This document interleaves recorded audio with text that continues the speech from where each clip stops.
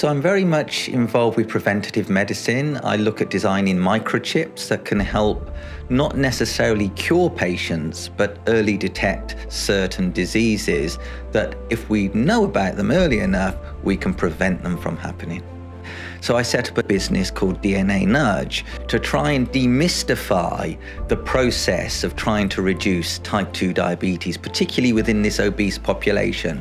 And the way we're doing it, we're actually using DNA. So effectively, there are particular markers in your genome that give you various propensities to things like type 2 diabetes, obesity. What we do, we say, okay, if you've got the predisposition or risk for type 2 diabetes, then if you went to a clinician or a dietitian, they would say to you, be careful of saturated fat, be careful of sugar. What we have done is we've got this cloud, and in the cloud, we've got every single product within the supermarkets within the UK. And then we relate the macronutrients that are in those products to those various markers or genes. So we know if you've got a particular pattern, what macronutrients are good or bad for you. And as a result of that, we condense it down to an actionable result.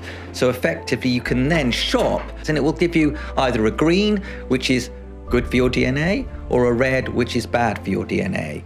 And over time, just making these small changes between less sugary products or products that have less saturated fat, over time you could be saving kilograms of sugar from your bloodstream without even realizing it. Technologies can simplify that decision making, where mindless unhealthy eating becomes mindless healthy eating, and glucose levels go down and you become healthy and start leaving those pre-diabetic levels.